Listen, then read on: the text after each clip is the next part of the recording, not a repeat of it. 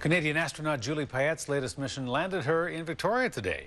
She returned a piece of Canadian history to Vancouver Island that she carried into space on her last trip to the International Space Station.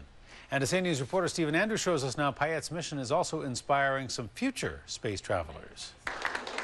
A very small piece of precious space cargo that traveled more than 10 million kilometers is now back where it belongs, at the Dominion Astrophysical Observatory. This is a replica of the first spectrum.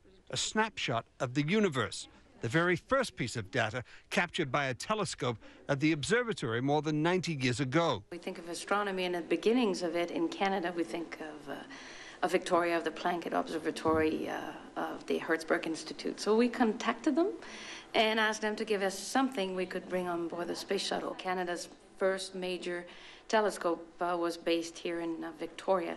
So that was a good way to commemorate how long away we've come. Payette carried the plaque with her on Space Shuttle Endeavour in July 2009. She says the journey provided the perfect connection between space and those who observe from below. And now we're returning it to its original home so that hopefully it'll inspire the next generation of space travelers. You know, it's like going to the Olympics. The spectrum definitely impressed the students who traveled from all over BC to meet Payette during her Victoria visit.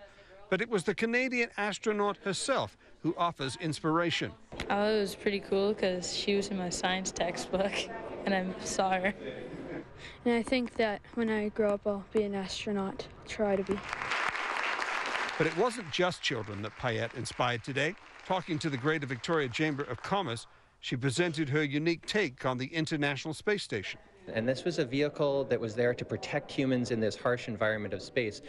And she related that back to Earth, and she talked about our planet as taking us through space, as our space vehicle, and how we must protect it and ensure its safety as well. The view outside the window, it's incredible. A perspective that perhaps few can appreciate unless they see it for themselves. In Victoria, Stephen Andrew, A News.